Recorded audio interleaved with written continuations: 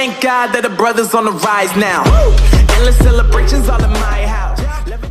Welcome back, everybody. It's Top Bins Football. You're joined with me, Louis, Azza, and Benny. And today we're going to talk about the top 11 transfers in Premier League history.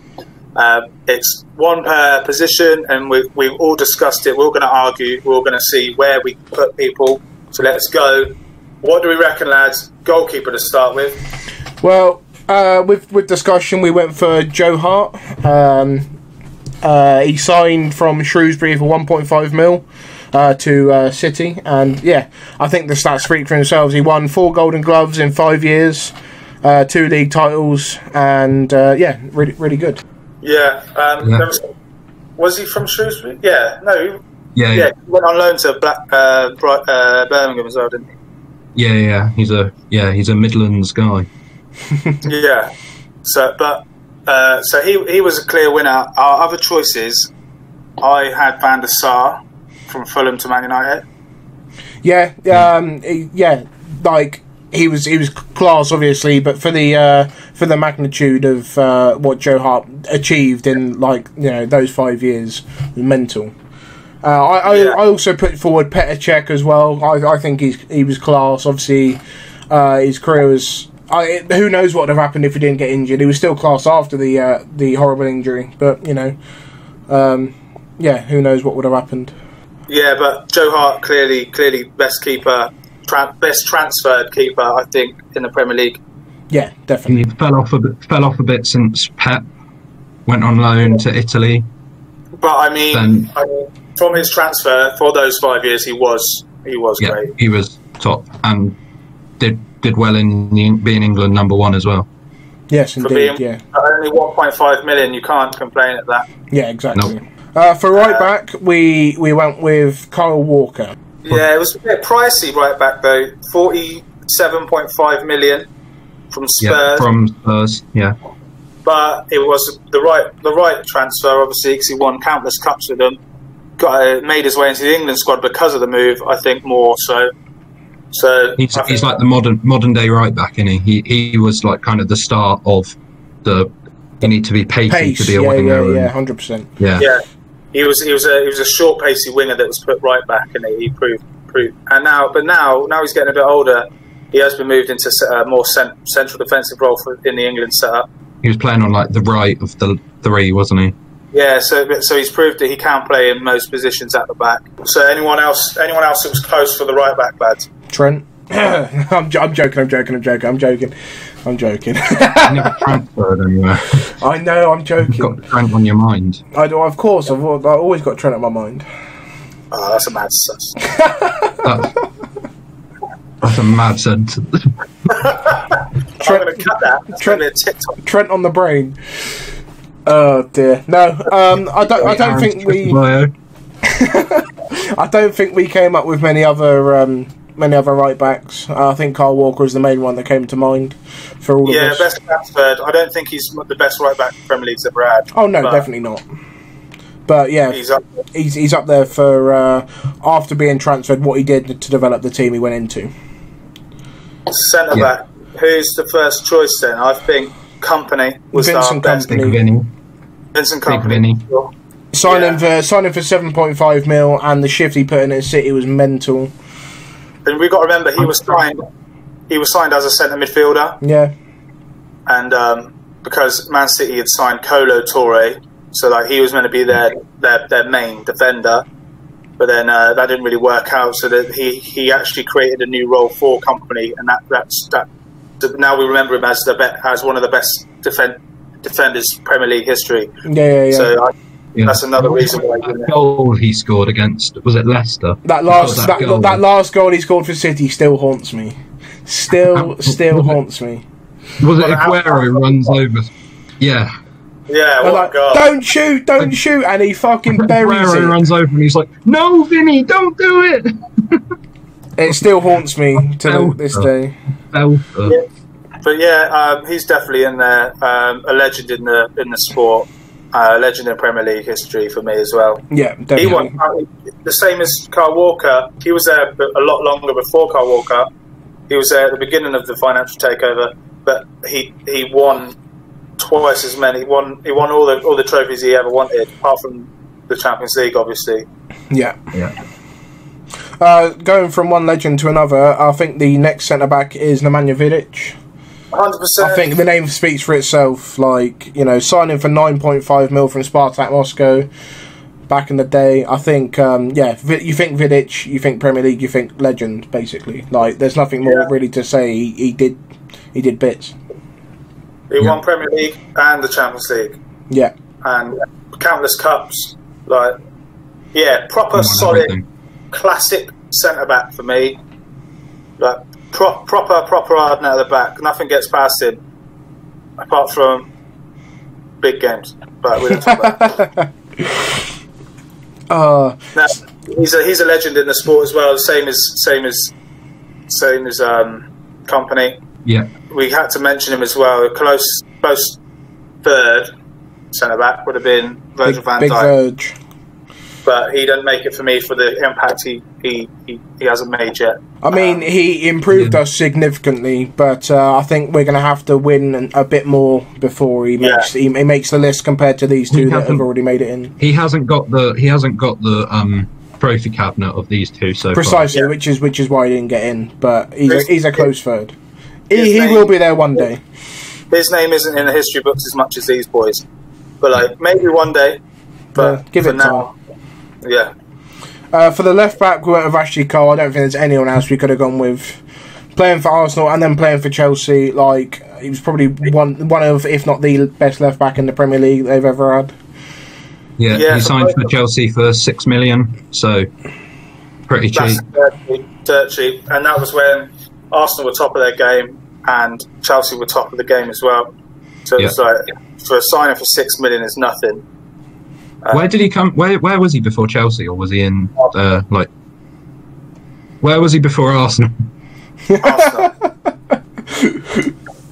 He was Spurs youth, I think, and then joined Arsenal's like academy. Then was but I think a close second would have been Robbo. Like he was from Hull for 7 million or 8 million or whatever it was. That's dirt cheap, but then you look at this as 6 million, and he won titles and the Champions League with Chelsea. So yeah. But yeah, Robbo still. And he was with Cheryl. We just. Oh yeah, that was it. yeah. Got to give him kudos for that. Fair enough. Yeah, well done, But yeah, give Robbo time. He'll probably end up making the list in a few years' time when we remake this video. Don't want to speak with you lot again. That was a bit. Aaron is just going to have a whole Liverpool team if we do this video over again. It's last year's Liverpool team. It's his greatest of all time. Fuck off. Right, anyway, next we move on to the midfield, and our first pick was Vieira. Signing back in the day to Arsenal from AC Milan for 3.5 million. What a steal. Absolutely the game. Yeah. You right there, Benny? Yeah. Having a bit of a fiddle. You're just mic wanking. Oh, here we go. Absolute leader, was part of the Invincibles. Yeah. One of the greatest collective teams of Premier League history. Yeah, the game's a lot different now, and people say they wouldn't have made it now. The Liverpool team of last year would have beaten them, just saying. Huh? The Liverpool team of last year would have beaten them. We're not having this argument again. This isn't a Liverpool video. Mate, it's just banter. Fucking, yeah, chill. We've had this discussion so many times, and you've never made me change my mind. Yeah, alright. Shut up. That was at one point, probably still one of the greatest Premier League sides collectively of all time, and he was their leader. Oh, fully, yeah. A few of those players could have got in this team. Yeah. But yeah, no, completely agree with what you just said there, and I was just bantering about Liverpool. But yeah, Vieira, leader, just quality, and for 3.5 mil, I know it was back in the day when transfer fees weren't that high, but still, absolute steal. That wasn't much, so 3.5 mil still isn't a lot. Yeah, it still wasn't a lot at all, yeah. And mainly because of the longevity of his career there. Like he didn't just play and win one season. He was there a long time. Yeah. Arsenal legend. The next pick we went for was Yaya Toure. See, when this happened, I remember when this happened. 27 million from Barcelona. He wasn't in the Barcelona squad. Like he was like their second choice. He wasn't like, but they did have the greatest team ever there. So it was but 27 million I thought was a very expensive because he didn't play football there. Yeah. Looking back, it's an incredible signing. Yeah, 100%. Absolute legend of the game, legend in the Premier League. Did absolute fucking bits. Won titles, won cups, won everything. And you say solid Premier League midfielder, and he's one of the first names that comes to mind. He is the first name. Don't mention his birthday. Was he the one that none of the players said happy birthday or got him a cake or something, and he had a massive hissy fit? This is the way Ben's mind works. I fucking love it. Just all these random things. Yaya Toure birthday scandal. Yeah, Yaya Toure birthday cake incident was blown up proportion when he wanted to leave after no one gave him a birthday. Only Benny would just know that off the top of his head like that. You anyway. That's getting cut now. That is getting cut.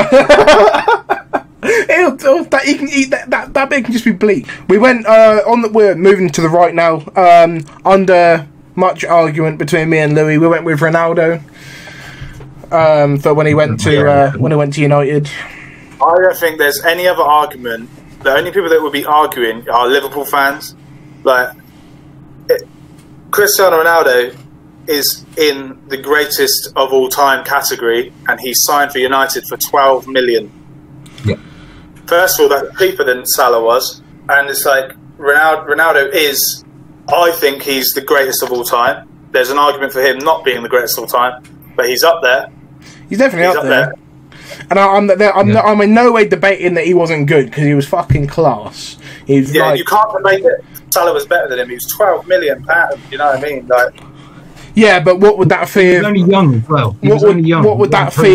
What would that fee have been if he signed in the same era as what Salah did? Yeah, but would he have been the same age he was? Yeah, same age. Or would he have been Salah? Yeah, but I'm just saying it's all relevant, isn't it? But I understand what you're saying. And I had to concede, but yeah, he deserves to be there. Yeah, yeah, that's arguable that him, but yeah, it's really not. Obviously, I'm a little bit biased, and I'm coming across as very biased in this video. But you know, we gave it to Ronaldo.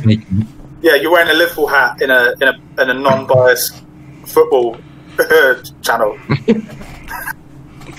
Actually, I'm not going to cover it up. I'm proud. Anyway, but yeah, we gave it Ronaldo. Right. The other argument obviously was Salah. He's beginning to encroach on some of Ronaldo's records, etc. But you know, for the amount of money that he cost, Ronaldo got into our team.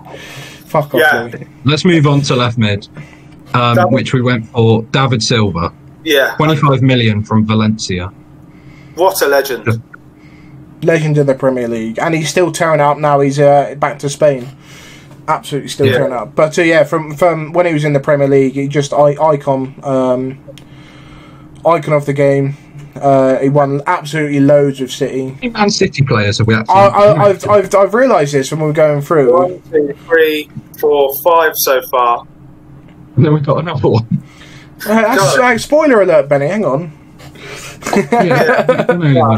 Anyway, David Silva, there's no question for left mid, the greatest left mid transfer of the Premier League. There is no question. That's why there's so many Man City. There's a lot of Man City in this because they made such great transfers at that one era. Yeah, like they were the team to fucking beat. Not for an expensive amount either. Yes, they had the oil money, but they seemed to be able to get bargains. But they had bargains, but they did multiple bargains, so they still spent millions. Yeah, but David Silva, for the longevity, again, 25 million is not a lot. No, not a lot at all. Not a lot at all. So, speaking of City players, Ben's already sort of alluded to it, but our first forward went for was Aguero. Yeah. Breaking records upon records upon records. And having such historical moments as a striker, that Aguero moment is... The Aguero moment, yeah. Balotelli's only Premier League assist. He had two. He only had 2 assists his whole career in Man City, both 1 week after each other. But that moment is like a film. That season was like a film. You know what I mean? It was like you couldn't write that. But not just that, he did break every record for a striker, and he's still going. Yeah. Yeah. He's a little bit more injury prone now, but when he plays, he still does the job. That comes of age. It does indeed. He was 36 million from Atleti, so you can't question legend status there. No. You're very right. And speaking of legend status, the last forward we went for was Thierry Henry. I think that was a given. Yeah, there was an argument for us, but just because who he is a legend. 14 million from Juventus is nothing. And he was Arsenal at one point. Like yeah. He was also part of that Invincibles team. Yeah. You know, when you think of Arsenal, you think of Henry. Yeah, really. 100%. Yeah, that front duo, him and Bergkamp. The only thing he didn't win at Arsenal was the Champions League. So he went near the end of his career, he went to Barca to win it. Yeah. And then back to Arsenal. There was argument for Alan Shearer to get in there. Yeah, because of the records. But the records all have been broken. Yeah. And there is a record he does hold. But that was when it wasn't a 38 game season, it was a 44 game season, so there's more games. Yeah, and that was golden boot, wasn't it? Yeah. So that was the only argument, I think. Argument we could have. There's no debating his world class, but we put Aguero in over him because of Aguero breaking his records and still going. We could have had Michael Owen. Could have done. We could have had Ruud van Nistelrooy. But no, Michael Owen wasn't a transfer. We could have had more players in that weren't transfers, but that's not the point of the video. Yeah. So Van Nistelrooy could have been a shout, but we went with Aguero and Henry. So should we go over the team? Yeah, just a quick re-round up. We had goalkeeper of Joe Hart, right back Kyle Walker, 2 centre backs Company and Vidic, left back Ashley Cole, 2 centre midfielders of Vieira and Yaya Toure, right mid or right wing of Ronaldo, left mid or left wing of David Silva, and then our strike force was Aguero and Henry. I think if you put them together now and stick them in a team, they'd smash it. I think that's a slight problem though with something Louis said. What's that? Aguero hasn't broken Shearer's record. What record? The most goals scored in a season. Yeah, because it was different amount of games. Most goals scored of all time. He's not broken it. Hasn't he? No. Shearer's got 260. Aguero's got 180. Oh my lord! There was a record that he broke of Shearer's the other day, though. I'm pretty sure. I look like a fucking fool.